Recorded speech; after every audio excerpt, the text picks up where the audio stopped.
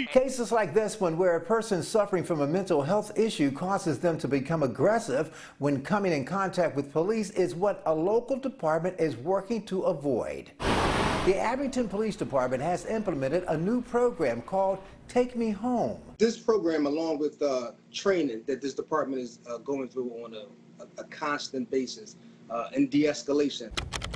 The department is asking citizens to fill out this form on its website with information about loved ones who suffered from mental illness.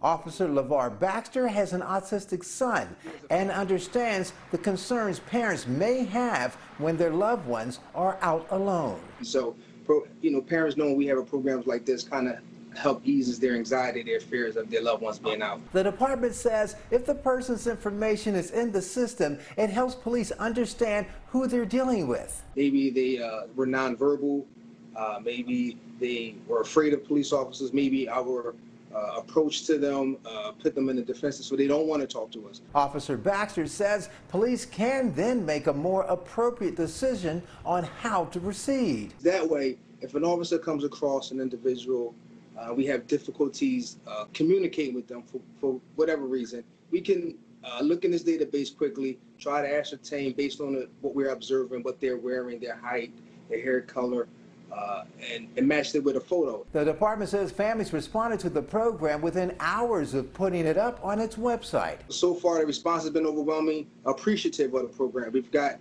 I think, upwards of about 10 families already that's already inputted the information. The department says the new program is another tool to help police officers do their jobs better when in contact with someone suffering from mental illness. Regardless of the situation, we're responsible for making sure that they get home to their loved ones safely and quickly. The Philadelphia chapter of the National Alliance of Mental Health Illness says it supports Abington's program. Abington Police Chief says other departments have contacted him about the program and plan to follow suit. Now, for more information, go to NBC10.com/responds.